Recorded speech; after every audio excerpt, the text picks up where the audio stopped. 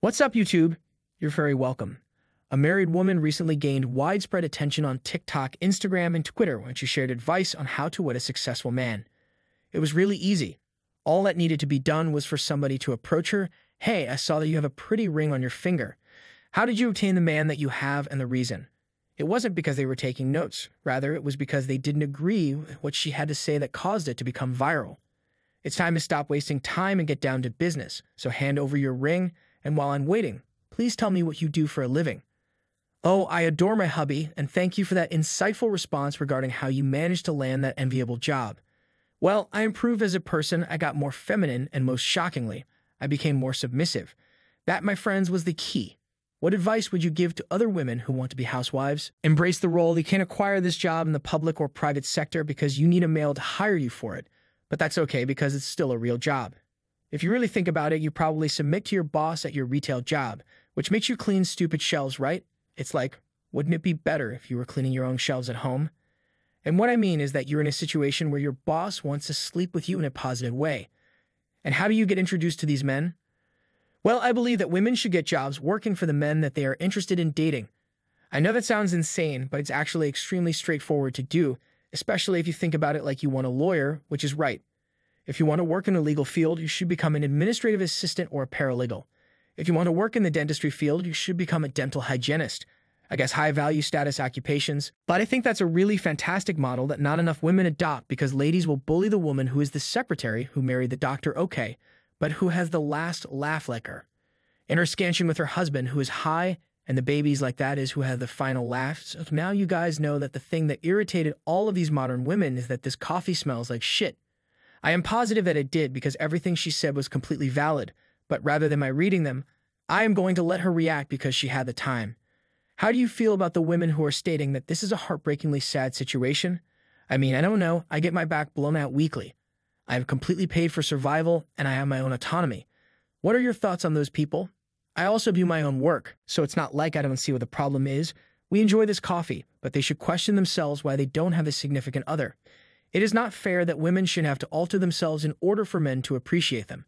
This is ludicrous. I mean, it's the same type of woman who's going to argue that a man needs to change everything about himself in order to be a viable mate. So, come on, preach, hypocrites, preach all, let's go. So what they're saying is that you should be concerned about the possibility of being fired from your job as a housewife one day and having a job vacancy in the future. I would give anything to be a stay-at-home mom when I'm too terrified to depend on men that much. Well, if you want to continue working for the rest of your natural-born life, you may continue to be fearful of being dependent on men. Again, I do my own work, so I don't understand how you can say that. Tell her that I'd like to discover I am top of mind and all good yep, and that these women applaud you for finding yourself and becoming confident in yourself, rather than needing to be submissive. She replies that she praises you for doing so. All of these dances are amazing and men want to know where they can find a woman like you. I know that I'm an outlier when it comes to statistics, but in general you can find nice women who are not corrupted by the world outside of the cities, particularly in rural areas. If they were raised in a family with two parents, are there locations where they can go to meet women? I'm talking about the entire Midwest and everything else like that. Do you think churches or other places like that would be a good place for them to go? The church is a problematic institution because of the large number of alpha males that it has generated. On the other hand, there are feminine women who attend churches, and those ladies need to be careful to ensure that they are not suffering from delusion. What do you have to say in response to the criticisms that claim this throws women's rights back half a century? I don't think so because ladies in the last 50 years were a lot leaner. I don't know, but I think they're mistaken, Ellie. What do you tell the women who remark that this is so sad? I don't understand how they can say that. I believe it's unfortunate when people shame a lady for being married to the person she's always wanted to be married to. They want to know whether this is a joke, and they're bewildered that it's not a joke. They just don't comprehend what it is that's going on. It's almost as if people, rather than attempting to grasp something that's new to them, would rather demonize it, but we did it all across the American culture, but if you people want to send me an email and ask any questions, feel free to do so. I'd be pleased to do breakdowns for you. I guarantee that the dudes are not bad. If you want to find somebody who does that for you, let me know and listen to Ali. They claim that being terrified is a legitimate fear. The trouble is, though, that most men are unable to do for you what my spouse does for me. I was a stay-at-home mom, and after my divorce, I had nothing. It's the scariest thing that could happen. But if you choose to live in fear, you'll always be living in scarcity. So even though if you've been through a divorce and you've got nothing, I would challenge you to try again at romance and see if you can do better. Why not try and see if you can do better? That is preferable to being by yourself.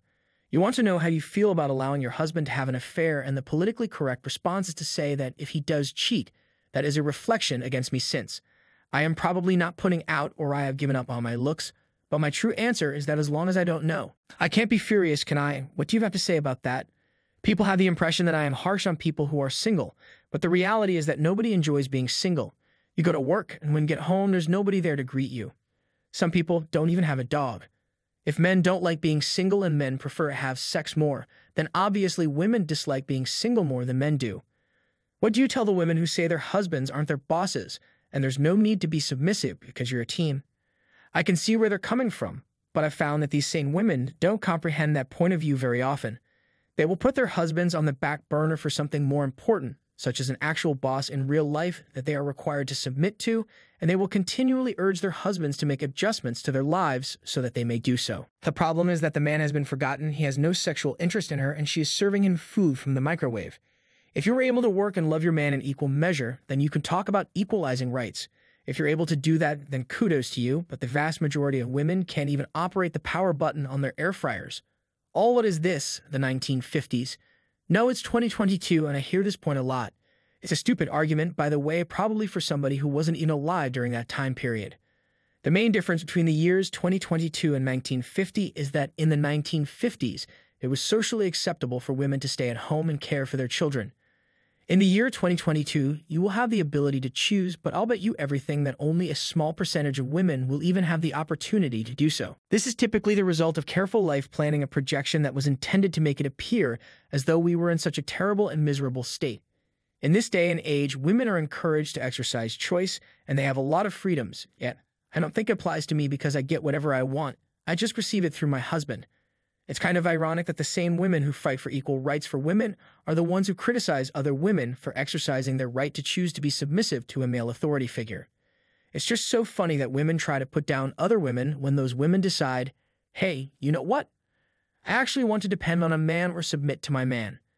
The only women that are offended are the ladies who are watching her prosper and flourish for making the right decisions as always man, but I don't see anything wrong with all of information being published about how she obtained her high-value man. I am interested in hearing your opinions on the matter that was discussed. I am grateful to you, and I wish you serenity till the next time I am gone.